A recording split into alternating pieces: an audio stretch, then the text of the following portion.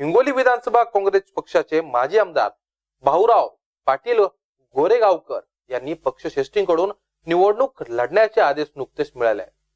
त्यात अनुषंगाने कार्यकर्त्यांनी फटाके फोडून जल्लोष देखील केलाय। काँग्रेस पक्षातर्फे हिंगोली विधानसभेचे 3 वेळा प्रतिनिधित्व केलेल्या भाऊराव पाटील यांना काँग्रेस पक्षश्रेष्ठींकडून निवडणूक लढवण्यासाठी निर्देश मिळाले आहेत। पाहूयात।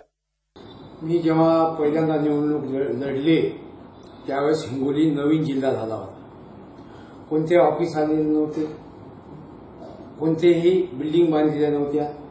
मग ते जिल्हा परिषद असो, कलेक्टर ऑफिस असो, ITI कॉलेज असो, वसतिगृह असो, काय SRP कॅम्प सुद्धा ओढून आणण्याचं काम नंतर जिल्हा झाल्यानंतर मी केलं आहे। हे सर्व विकासाचे जे कामं दिसतात ते माझ्या 15 वर्षाच्या काळामध्ये मी केले। आणि हे सर्व करत असताना की ज्या पहिल्यांदा या भागामध्ये बाईला जर दवाखान्यामध्ये न्यायचं तर बाजूवर उचलून न्यावं लागायचं आणि ते 100% डांबरीकरण करण्याचं काम त्या ठिकाणी केलं। लोकांना माझा विकास काय माहिती, निश्चितपणे मला खात्री आहे की या मतदारसंघामध्ये विकासाचं कामच मी करत राहिलो। या मतदारसंघाचं नाव कधी खालच्या पातळीला जाऊ देण्याचं काम मी कधी केलं नाही।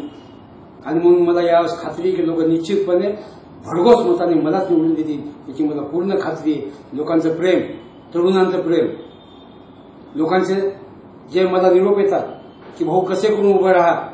भाऊ आपला कुठला अजेंडा राहिला यावेळेस जे मागच्या अजेंडामध्ये आपण पाहिलं असेल, आता कोणी काही जरी सांगत असेल की सिंचन मी आणलं, मी गोदावरीचा उपाध्यक्ष असताना या पेनगंगा नदीवर त्या ठिकाणी बॅरेज बांधण्याचं काम त्या ठिकाणी केलं।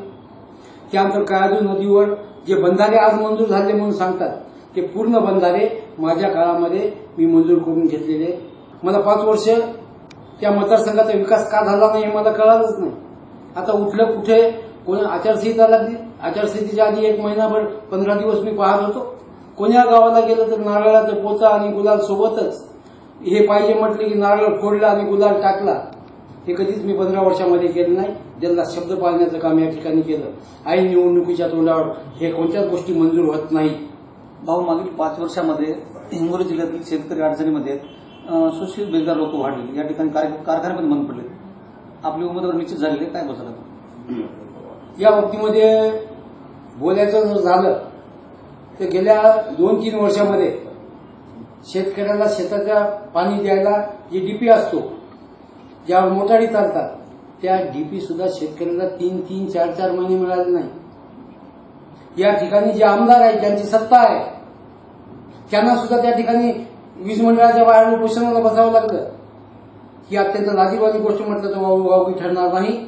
3-3 महिने शेतकऱ्याच्या शेताला पाणी मिळालं नाही, मोटारी त्यांच्या सुरू झाल्या नाही, डीपी जळाले त्या ठिकाणी नीट करता आले नाही।